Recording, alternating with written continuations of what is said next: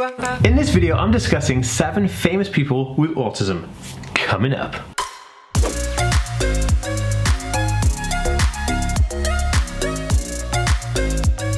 Hey guys, welcome back to the Aspie world. My name is Dan. I have autism, ADHD, OCD and dyslexia. I make weekly videos on this type of content. So if you're new around here and you'd like to learn more, remember to hit that subscribe button by clicking the notification bell. And also, if you're watching over on Facebook, make sure to give this page a like and a follow to see daily videos from me.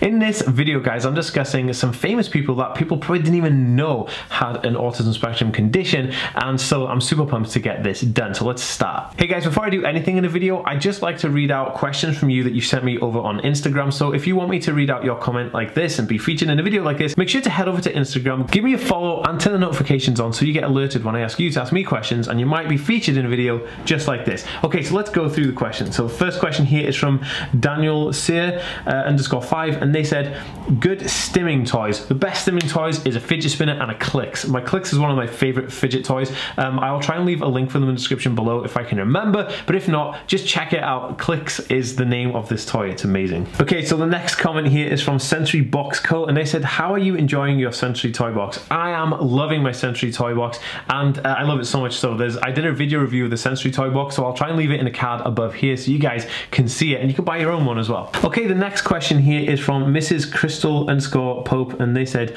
autism in babies. My 10-year-old is diagnosed. What are early signs to look for in my 9-month-old? I guess early signs are like flapping hands, not like responding to names, continuing to do flappy hands when there's no reason for it, so like looking for stimming basically, and slow in development is another one as well. So a lot of people who are autistic, when they're younger, they're slower developing than, you know, typical neurotypical kids. Okay guys, I'm so pumped. I like did a video ages ago about like people who had like autism and who were famous, and it was really good. I loved the video, I had fun, but I feel like I wanted to do like more that I didn't cover then, and there's been like way more that I've read about and found out about that you know, I didn't even know existed that had autism. It was super crazy. So here goes nothing. Here are 7 celebrities or famous people who have autism that you probably didn't even know. So the first one I'm super excited about is a guy called Satoshi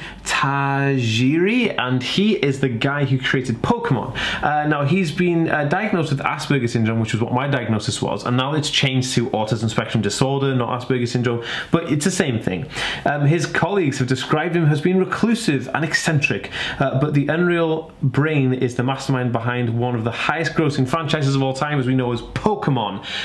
This is really interesting because Pokemon is like one of my favorite things ever. And a friend of mine, Anna Moomin, who's also got a channel called Anna Moomin, she is an autistic female and a YouTuber, but she also was obsessed and is obsessed with Pokemon, and I love Pokemon, right? And most of my friends who are on the spectrum love Pokemon, and it's really funny that the guy who created it is on the spectrum, so it's like, well, it makes sense that we'd all love Pokemon. I mean, like, that's super cool. Okay guys, number 2. This one's a relatively new one, but super impacting right now. This is Greta Thunberg. Now, Greta is an activist, a climate activist from Europe. She is like killing it right now. Loads of activism. She just like sailed across like some ocean somewhere to like prove a point that she could do it. And she said that she was using Aspergers as her superpower, which is awesome because that's what we talk about on this channel with my superhero fan base, and like all of that stuff is super dope. But she's also leading the world climate change efforts to kind of save the planet. This woman is just unreal. She's super young as well. I think she's like maybe like 18, 19,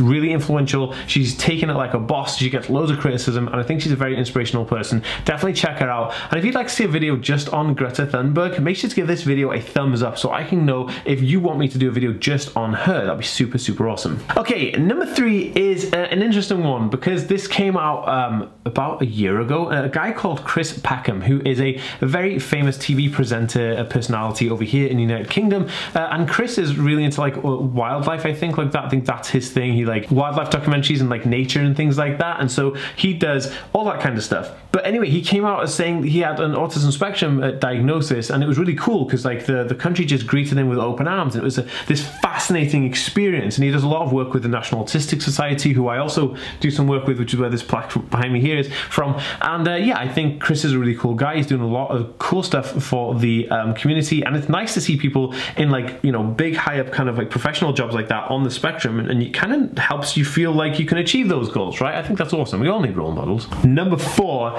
is Susan Boyle, good old Subo. So Susan Boyle, if you don't know, was a competition winner from something called X Factor, which was a British television show created by Psycho Media, and it was aired on ITV, which is like a channel over here in the United Kingdom. For years and years, you know, people just thought Subo was super odd, and she was like a bit different from, you know, your average person, and yeah, everyone kind of judged her for what she did and her actions and stuff like that. But then it turns out that she said she had Asperger syndrome, and everyone was kind of like, oh, this kind of makes sense why she's so kind of like uniquely quirky and all that kind of cool stuff.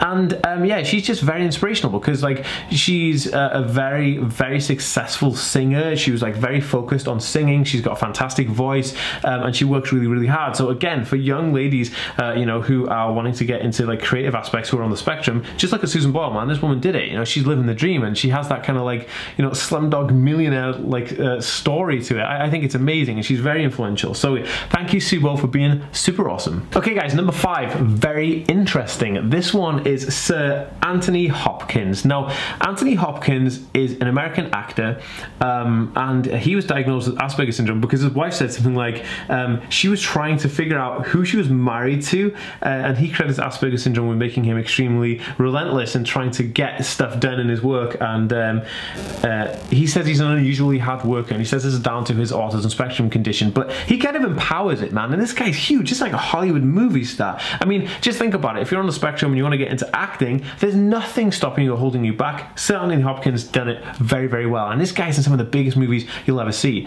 But he's a fantastic actor, and this leads me to believe again that like people on the spectrum have this ability to just excel at the things that they really like, or they hyper focus on, or they love. You know, we all have achievements, and this is something that I really want to get across, that we all have the ability to do amazing things. And these are just examples. I mean, we're up to 5 right now, and these are just amazing examples of amazing people who have an autism spectrum condition that is not letting it like stop them doing anything that they want to do. That's amazing. So yeah, definitely take note of that. Okay, so the next person on my list, I actually really enjoy their music, and this woman is called Courtney Love. Now, Courtney Love is an American singer and musician. She was actually famously known for marrying Kurt Cobain, or the late Kurt Cobain from the band Nirvana, who were very, very big in the 90s. Unfortunately, Kurt Cobain's deceased, and then Courtney Love continued on to play music after their kind of, you know, upset. So it says here that she was diagnosed at the age of 9, and she struggled when she was like a really young girl with things. She had quite a traumatic life, but also having an autism spectrum diagnosis at 9 was super interesting. She has a musical talent. Obviously, she plays guitar and she like rocks out. She's very, very creative, and I think she says that she puts that down to being autistic. Like she has this really full mind of like creative things. I love that. I just love this whole creative aspect. It makes me just feel super warm and super welcomed in this like community, and like, you know, you feel a part of it, because I get passionate about stuff and I'm thinking, oh my god, I'm so weird, but then I see other autistic people who get passionate about things and I'm just like, yeah dude, that's dope, I love it. So yeah, Courtney Love, amazingly inspirational, and her music's awesome. Her band Hole are just so awesome. I really like them. Okay guys, number 7. Now this is the last one on my list, and this one came about because I did a video last time about famous people, and loads of people like commented saying, oh, this person has an autism spectrum condition, blah blah blah,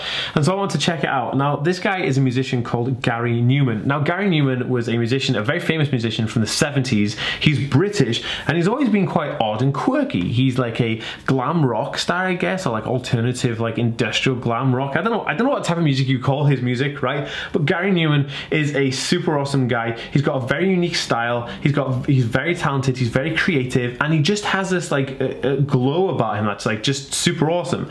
Now I love that about Gary Newman, and I love that he really empowers autism. In most interviews, he'll want to mention his autistic traits, and then he'll like say how much he enjoys being autistic, and how he's used that to like fuel his creativity. This guy's super inspirational, and I definitely recommend checking out some speeches or any articles he's written on being autistic, because it's nice to see, you know, other people coming out and saying, oh, I have an autism spectrum condition, but I do this and that, because it helps younger people have role models and get inspired. I love it. I just love all this stuff. Guys, that was my list of 7 famous people. If you have any to add add to this, pop it in a comment down below, because I read and respond to every single comment, and I'd love to have that discussion and dialogue with you. If you'd like to see more videos like this, also let me know in the comments section below. But guys, without further ado, I'll see you in the next video. Peace!